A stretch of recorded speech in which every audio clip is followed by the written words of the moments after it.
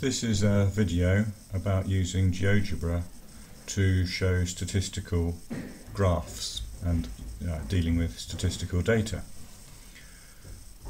First of all, how to start Geogebra. Well, I use the web version, so it's website www.geogebra.org, so that's Geogebra.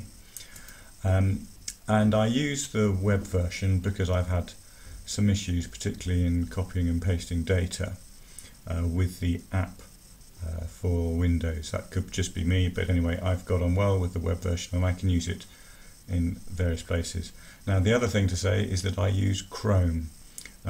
Chrome seems to work better for copying and pasting data in. The keyboard shortcuts Control-C and Control-V work very well in Chrome.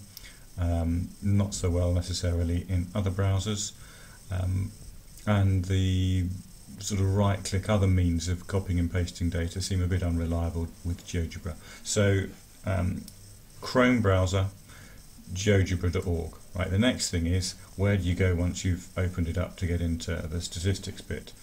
Well, the way I found it, there might be a faster way, but I go to this Geogebra thing here at the top, and then I've got choices of what to do here.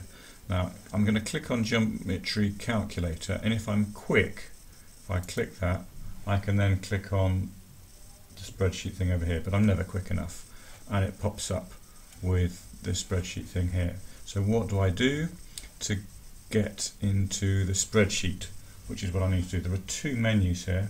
There's a main menu and a little sub menu. Now I need the little sub menu, the one with the circle and triangle on.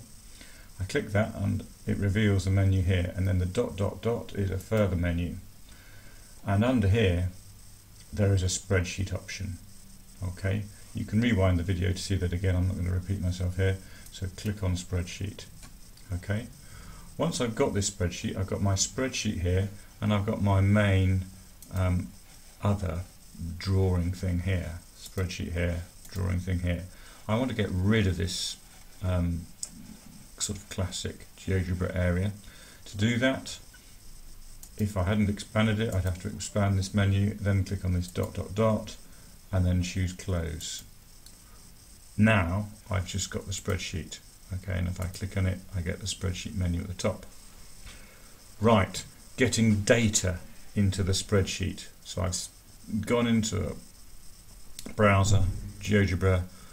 I found how to bring up a spreadsheet. So here is some data. I've got it in Excel. Now, Geogebra is a little bit slow as soon as you try and put lots and lots of data in here. So I have found it is best just to put in the data that you're going to directly use and analyse, not everything. So I'm going to extract the information that I'm interested in. I'm interested in life expectancy at birth and birth rate, okay, per 1,000. So I'm going to copy those, and I'm going to use the keyboard. I'm going to hold the Control key and then press C whilst still holding the Control key. Dots round means I've copied it to the clipboard.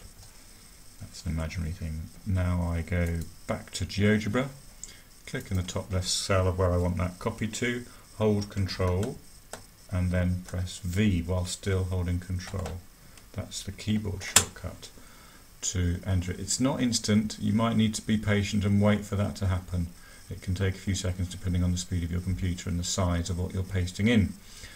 But it will get in, provided we're using Chrome, keyboard shortcuts, Control-C, Control-V. The right-click menu looks like copy works, but it, from my experience, this is a little bit hit and miss. So it doesn't always work for me, but the keyboard works well. So that's my tip. Right. We then need to select the data we're interested in statistically graphing or analysing. Okay, so I could select the specific numbers and keep scrolling down. That's a bit of a bother, so I'll just click the column heading and select the whole column. It will then extract the sensible information. It will ignore blanks and titles and stuff like that. So this is just one set of numbers. So this is my main button, this button here, which I will use to analyse my data. Okay, it's not two variable, it's not multiple variable, it's one variable because it's just one column of stuff. So click that and I'll get a graph. There we go. And the default is histogram. But there are, if you see, click that little arrow here or anywhere on there, and I've got a number of different options. Okay, so there's histogram, there's a bar chart, box plot, dot plot, stem and leaf, and a normal quartile plot, which looks quite interesting for this one. Let's go back to the histogram. So you've got those basics, but there's actually quite a lot more than just putting a basic graph. Next to this, next to the others, there are different options. Okay, with the histogram, this one's quite nice. This changes the interval width of your bar. So if I go right down to here, I'm going to get big fat bars.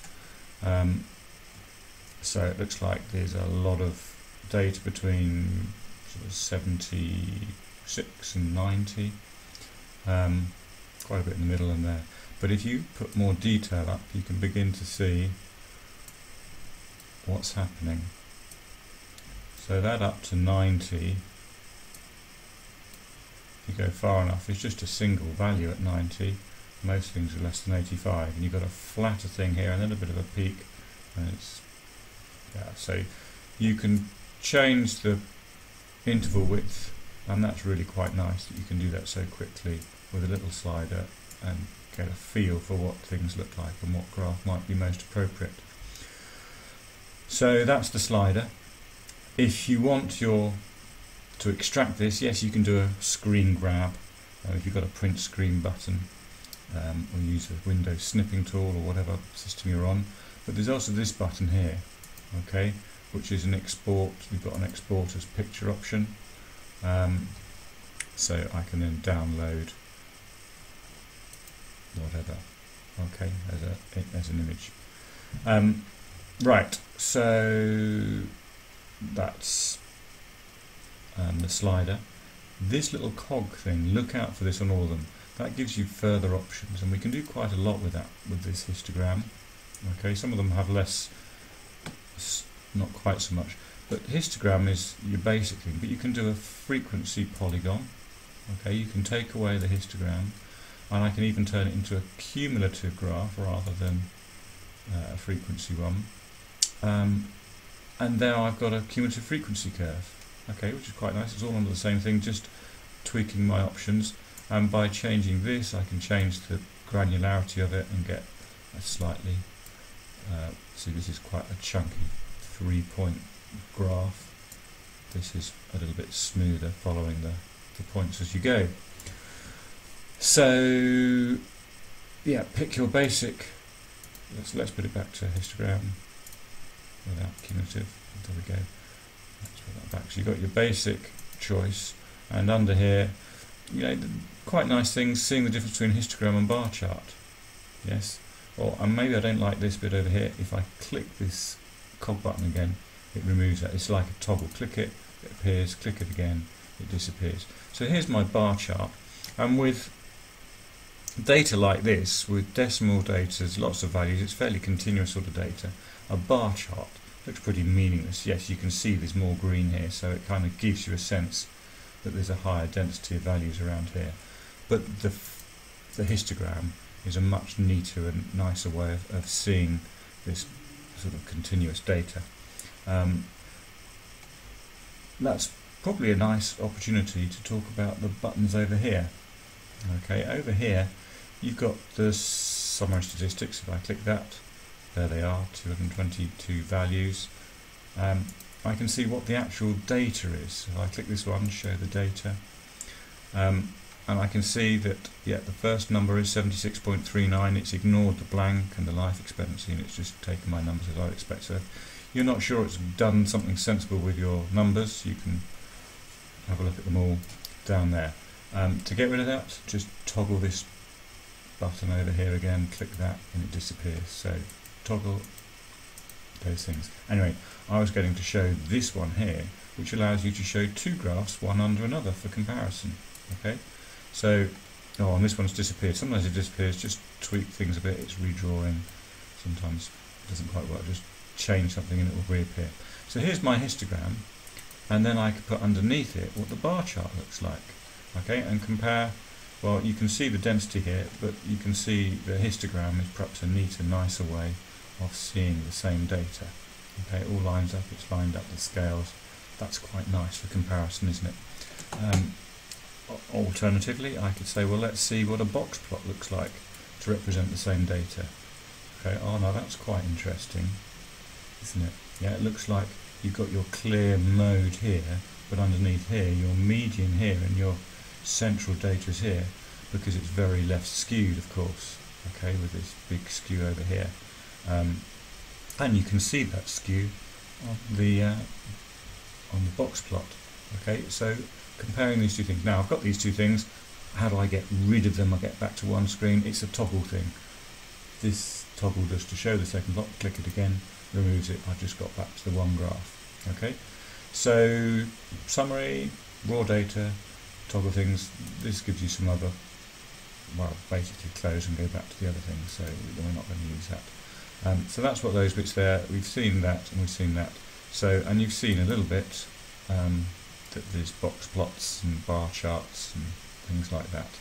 And on the box plot, this is an outlier. If I don't want the outliers as crosses, again, into the options, if you're not sure how to do something, I can untick that so it doesn't show the outliers and it just puts it there. Let's see what that changes. Yeah, you see the difference. Lovely. Okay, and then I can get rid of the options by clicking that again. I don't know that there's much more to say on that. Stem and leaf, you can change the detail of these things, and it's quite interesting how it's dealing with decimal data, and you can figure out what's going on there.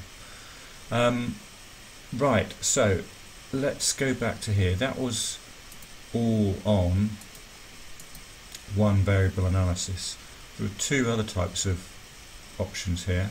First of all, if you want more than one box plot, so if you want, for instance, a box plot of life expectancy in Europe and a life expectancy in Africa, you could group your data into two columns, a Europe column and an Africa column.